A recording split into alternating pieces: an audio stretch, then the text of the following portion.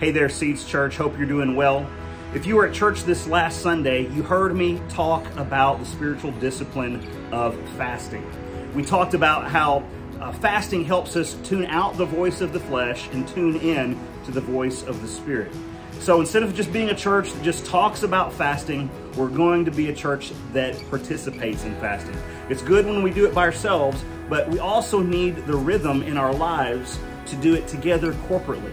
So we thought, man, what is a better time to do that than the Lenten season, the season on the church calendar that leads us up into prayer and fasting up to the pinnacle of all Christian celebration, and that's Easter Sunday.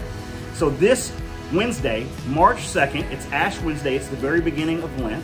We're going to take this season and leverage it to practice the spiritual discipline of fasting. And not only that, we're also going to include prayer, because we believe, as we're trying to be led by the Spirit and tune in to the Spirit, we want to engage in corporate prayer as well. So we've got 2 resources for you on our website. It's a quick start guide to fasting, and also we have a prayer calendar with every single day in this Lenten period, this Lenten season, there is a prayer focus and a scripture to go with that prayer focus so that we can be praying together. And man, I can't tell you what a better time for us to engage in this now with all the turmoil that's going around the world right now.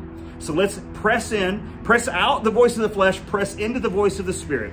Join us this Wednesday, March 2nd. We're going to begin this 40-day fast and also a time of prayer. Go to seedschurchtn.com for more resources.